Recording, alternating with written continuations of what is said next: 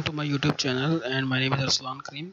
So in today's lecture we will be discussing how to run a three-phase inverter or a variable frequency drive using PIC-F452 as a controller. So before starting the video and its lecture, please subscribe a channel, and if you like the stuff you can also click that like button at the end of the video. So before starting, let me just explain you that what this whole circuit is basically do. So this circuit is that we are going to use is basically a variable frequency drive. A variable frequency drive is such a drive which is used to control the speed of a motor. Like, as you can vary the frequency, so by varying the frequency you are basically controlling the speed of the motor. So that specific motor can be used to control the flow or control anything, or like control the speed of a belt or any other stuff. So it's depending upon the kind of motor that you are using and the kind of purpose that you are using it for. So the main thing or the heart over here is basically this IC. So this one is a PIC-F452 controller. So you can also use Arduino or UNO controller or STM32 4F4 depending upon your need. So in my case we are using PIC-F452 as a controller. So this controller, what does it do? It is basically connected to three main things. The first one is the LCD, just for a human display source, like to display what's going on. And the second thing is a control pad, which is also a HI. And so this it is a 4x4 keypads which we'll be using to give inputs to the controller, so that we can use the speed, control the speed of the motor. And this one is a AND gate. So what it does, it's basically a multiply, or you can say it's basically AND gate the input pulses and give the output at the output side. So we are giving 4 pulses. The first 3 pulses, what it does, it is basically from 0 to 120, then 120 to 240, and then third one is from 240 to 360, and the fourth one is basically the PWM pulse, so which basically control the duty cycle of all the other pulses.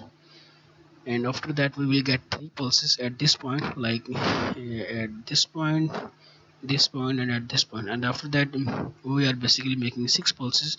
So we are giving 2 pulses to each IC, and these ICs are one ER200, or you can use ER20012. Both are almost same, so both are depends upon the kind of MOSFETs or RGB that you are going to use. So the first thing is over here. So it is basically AC to DC converter that what we will be doing is we will be converting a single phase AC into DC, then again converting that DC back into 3-phase AC, so that we can get the 3-phase supply and to control its frequency, to control the speed of the motor.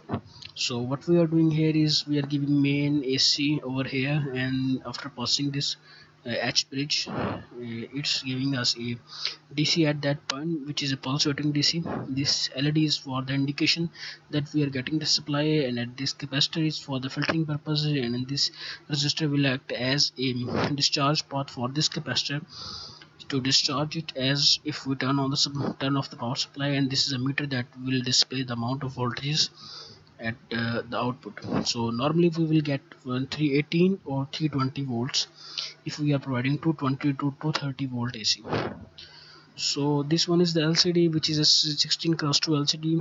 So it will have 16 columns, so it will have 2 rows and 16 columns. So it's a very simple LCD that mostly use this resistor over here is a variable resistor that is being used to control the brightness of the LCD. So it will display the data on the LCD.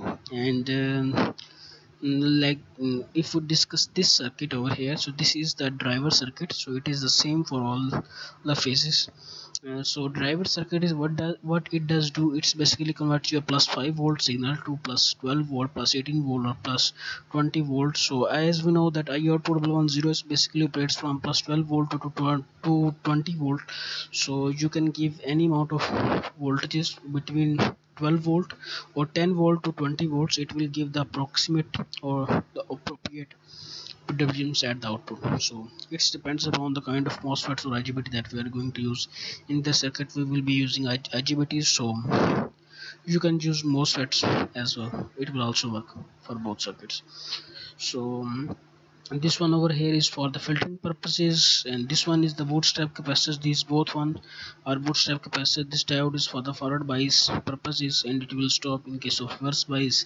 And this one is a simple resistor, and this one is a, you can see, a Zener diode which is connected over here. So it will give pass the pulse of plus 12. If we are giving plus 12 volts and we have added a plus 12 volts in it, then it will cut the PWMs at plus 12 volts. If we give plus 16 volts, even then it will cut the PWM at 12 volts. So it's just for that purposes.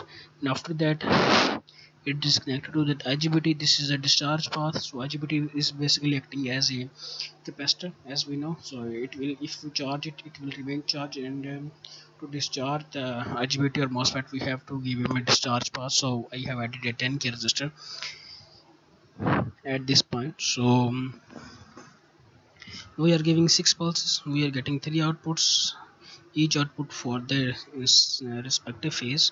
So after filtering from these capacitors, we are getting the output at these points, and we are also displaying it on the oscilloscope, as well as we are running a 3-phase motor. So let's just don't waste any further time and let's run the simulation. Okay, so here you can see the pure sine waves. Let's just give him a minute so that it adjusted. So if you just give a little look at this point, so as you can see the motor is running slowly. So it will start running slowly, but as the laptop that I am going to use, it's a little bit slow one, so that's why a simulation is not running in real time due to excessive CPU load. So you can clear it out. So if you are using some good one like the Core i5 or Core i7, then the results will be very clear and fast. So in my case, it's not that one.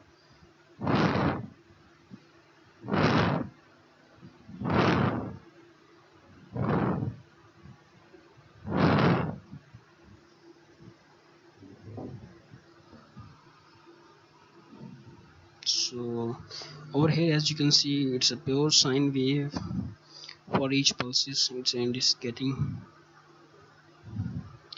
So this one is the set value. The set value is the set RPM that you have set. Like in my case, I have set the 900 RPMs. So feedback is also giving. So as I haven't added the feedback yet, so I'll in the next video I'll also add a feedback so that you can see that the set value and the feedback value will be approximately same. So this is for the today's video, and if you like the video, then please like, share and subscribe, and for more videos stay tuned. Thank you, take care, bye.